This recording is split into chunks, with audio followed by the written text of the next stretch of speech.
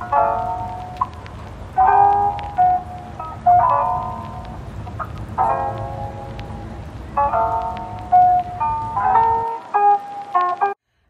welcome to today's vlog. It is the start of a new week. It is my second week, and not gonna lie, we are off to a pretty rough start.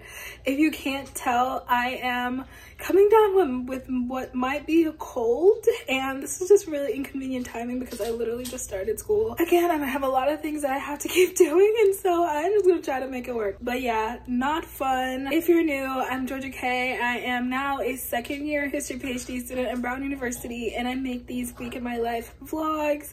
I'm really interested to see how this week will go because I'm hoping that I get better and not more sick, but we'll see.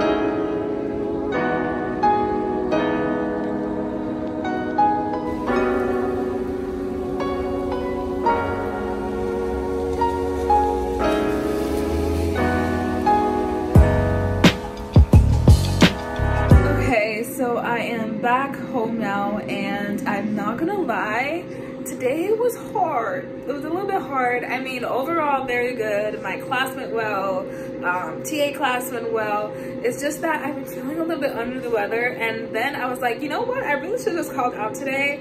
I think this is an important lesson. It's so hard for me to decide what warrants taking time off, especially since I'm like, we just got back.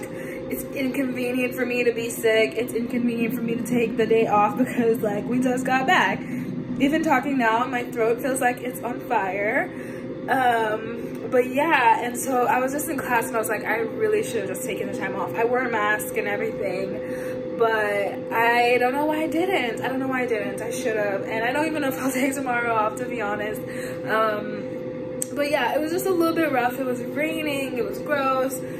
I don't want to complain too much, but yeah, today, just to be honest, today was not the funnest in terms of just like how I felt. I do hope that I feel better in like the next few days, just because I don't want to get behind on work, but I understand that your body doesn't really care about your work schedule, and so I'm making my peace with that. But yeah, I feel like I'm going against sort of like the toxic work culture. I'm always like, take time off, do the things. Also, if you can hear noise in the background, I'm making a dinner in the air fryer. But I'm always like, I feel like in my head, I'm like always saying like work-life balance, all of these things. But when it comes to the test, like I really realize I do not take that time off when I need to. And so I'm gonna try to make up for that a little bit. I am gonna have some dinner and not do any more work for the night. It is 5:30, very dark for 5:30, but yeah, 5:30, and I'm just gonna watch How I Met Your Mother for the rest of the night.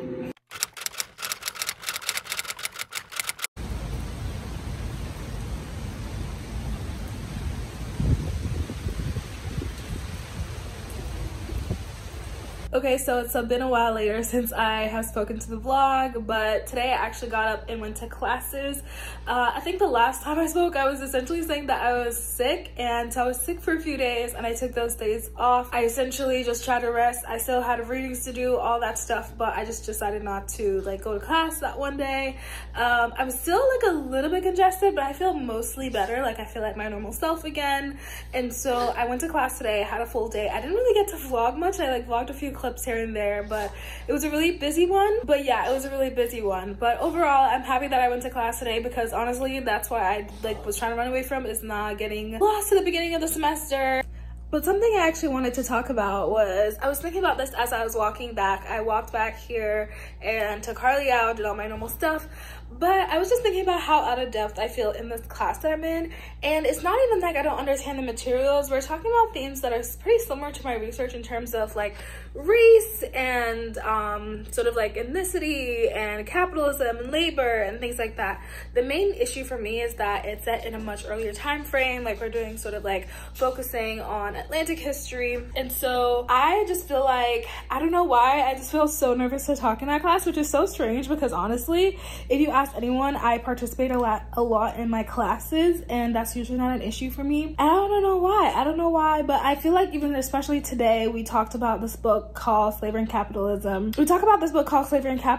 And I just felt like my opinions were so different than everyone else in the classes, and so I was like, am I missing something? I don't know, but I think I'm gonna go to the office hours, talk to the professor about it, trying to get a deeper understanding, because obviously this is not my field. Like studying race is literally like one of the themes that I study, but I don't really study Atlantic history. I study 20th century history, which, I mean, obviously it's important to understand Atlantic history because you need to understand sort of the chronology and what's happening and what's building, and that's why I'm taking this class. But it's like, I understand sort of like a lot of the modern context, and so there's like social political context for some of the books that I'm reading that I'm like, I feel like I'm missing something here. And so just putting that out there, because I feel like when it comes to history, we all have our own subfields, and I feel like it's so important to branch out of your subfield, but also to sort of admit that like historians, we aren't historians of everything. We're historians of, typically, especially if you're a PhD student, historians of a very specific topic or a very specific subfield. And so I'm giving myself permission to be like, I don't need to know everything from this field, because I just genuinely don't. And so the side effect of that I haven't been talking as much is that I've been listening a lot and been hearing my classmates honestly amazing insights into this field that I am not as familiar or as well read in,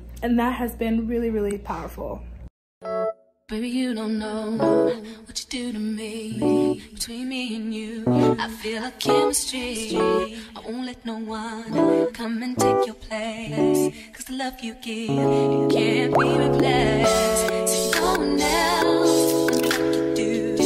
That's why I spend my life with you. I won't please you in any way I can. I wanna share my world, don't you understand? Your love is a one in a million. It goes on and on and on. You give all day long. Your love is a one in a million. It goes on and on and on. You give me a really good feeling.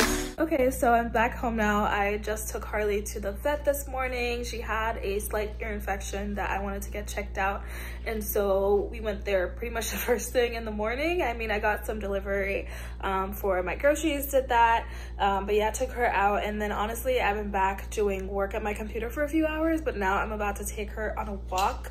The plan for today is that I have a museum. The plan for today is that I am going to see an exhibit on campus with one of my friends, and so I'm really looking forward to that, but that's at 4.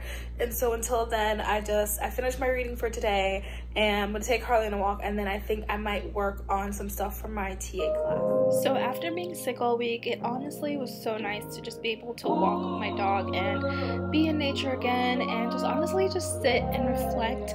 Even though early in this vlog I was mentioning that I feel like I don't really have a good work-life balance, especially deciding when to take time off, I really do try to find slow moments in my life as a PhD student. I know the stereotype is that we're always going, we're always moving, and while I'm not gonna lie, that is the truth, I really find these moments where I'm walking Harley or I'm just getting to sit outside, look at Providence and how beautiful it is. It really reminds me that there's so much life to be lived while you're doing a PhD, and that sounds so intuitive, but for some reason that's not the culture. And so I really try to resist that and not just take large breaks, but take small breaks to think about my life and think about how lucky I am to study what I love and do what I love. And so yeah, I ended up going to this new exhibit with my friend Neha, and it was so fun. Like, we got to see the art, and I'm just constantly reminded of how talented people are, and I love that we get to do stuff like this around. There's always new art exhibits and speakers, and that's something I want to do more this year, is to go to more of these types of events.